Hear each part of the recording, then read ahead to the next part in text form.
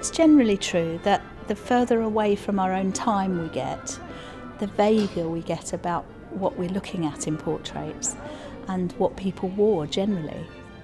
But of course, the further you go back, the less surviving clothes there are. And once you get back to the 17th and 16th centuries, there are quite a lot of clothes surviving, but not a lot of whole outfits. So the one thing that portraits give you that really nothing else does is what people wore together. I'm David Thompson, and I'm a gallery assistant at the National Portrait Gallery.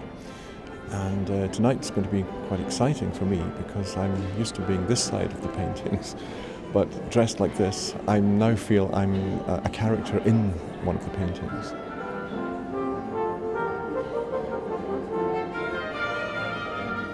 So tonight I've come with several colleagues from London with 4 outfits that range from a male outfit of the 1570s through to a male outfit of the 1620s. So we're covering a 50-year period of fashion.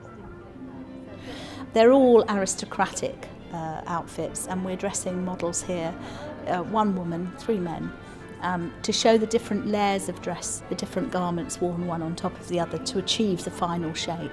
And we'll hopefully show changing fashions through that period.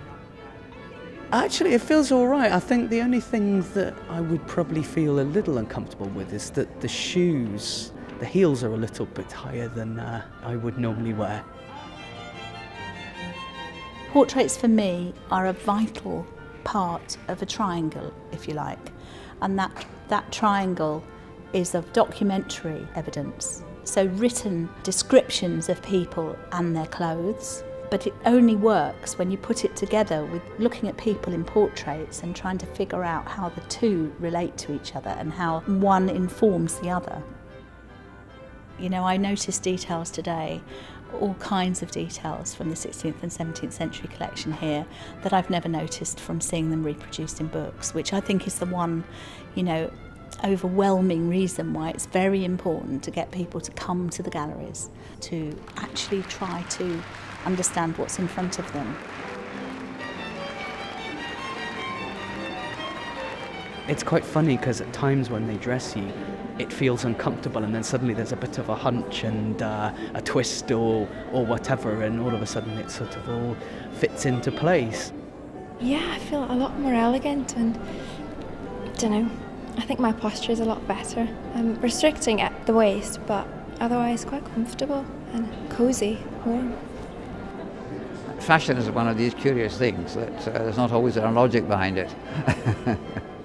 Not to keep my trousers up or my stockings up or pantaloons up, purely to fulfill the feeling of the period.